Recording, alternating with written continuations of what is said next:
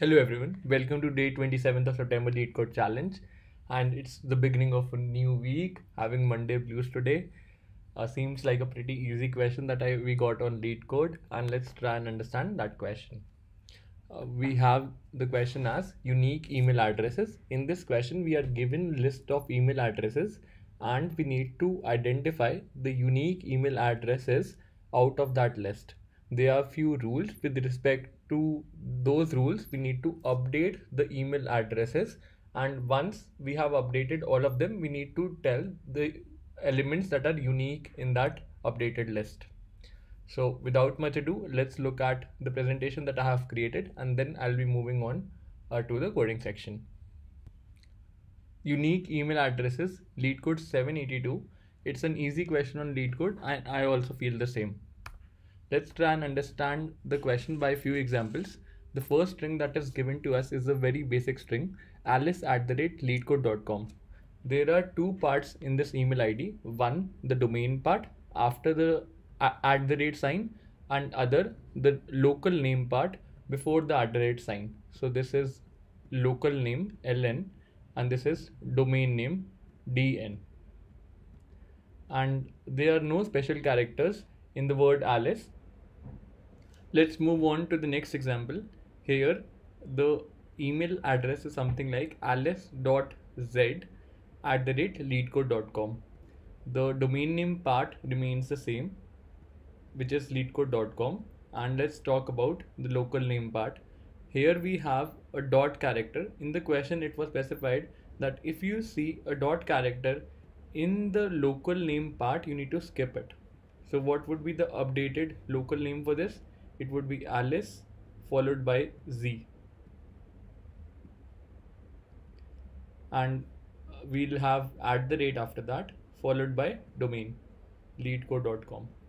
Also, it was specified that in case a dot occurs in the domain name, we have to acknowledge it, keep it as it is. So we'll talk about that case as well. Let me just change the color of pen and move to the next iteration. Here we have m.y plus name @email.com. The domain name part is email.com, which is dn, and we have @ here. We have the local name as m.y plus name.com plus name.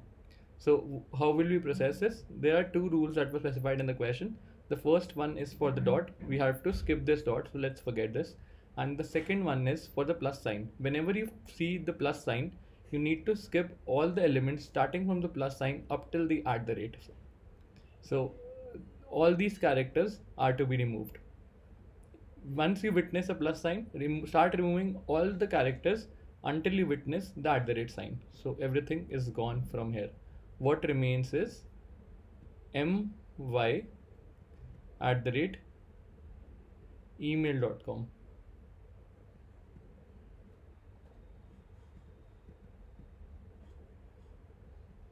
And let me just change the color of pen for the next iteration. And here, what would be the updated sanitized email after the processing? First of all, we need to remove this dot. Then we need to remove plus name. So these are also gone. Then we have the domain part where we have email.123.com. So everything remains intact in the domain part. The updated email is like my@email.123.com. I think you understood these rules. And now let's move on to the coding section where we will perform this sanitization and return you the set of unique results. Let's talk about the core method. Here I have created a set of strings, and I'll be storing all the sanitized emails into a hash set. I start iterating over the email set that I have, and I get the sanitized email. After doing all the processing, I've created a helper method for this, and I add this updated email to my sanitized email set. In the end, I simply return the size of this set. Let's walk about the get sanitized email helper method. The return type is string, though it will accept a string that is of the incoming email. It will have two parts, local name and the domain name. and I've taken another variable for iterating over the email string. Till the time my email I is less than email.length and email.char at the ith index is not equal to at the rate, I check if my current character happens to be a dot. If that is the case, I simply increment the value of I. If my current character happens to be a plus sign, I keep on moving ahead in my string till the time I don't witness an at the rate sign. Otherwise, I add the current character to my local name and I progress ahead with the next iteration. Once I'm out of the loop, I have built in my local name. I skip one character for the at the rates character. Then I go ahead and build my domain. Whatever string is present in the domain will remain as it is. So I simply copy paste each character and add it to my domain string. In the end, I simply truncate, I simply append local name plus at the rate plus domain and return the result. So let's try this up. Accepted. The time complexity of this solution would be equal to order of length of email, the number of emails that we have, into the max length of each string. So kind of n square, you can say. This brings me to the end of today's session. I hope you enjoyed it. If you did, please don't forget to like, share and subscribe to the channel.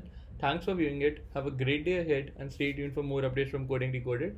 I'll see you tomorrow with another fresh question, but till then, goodbye.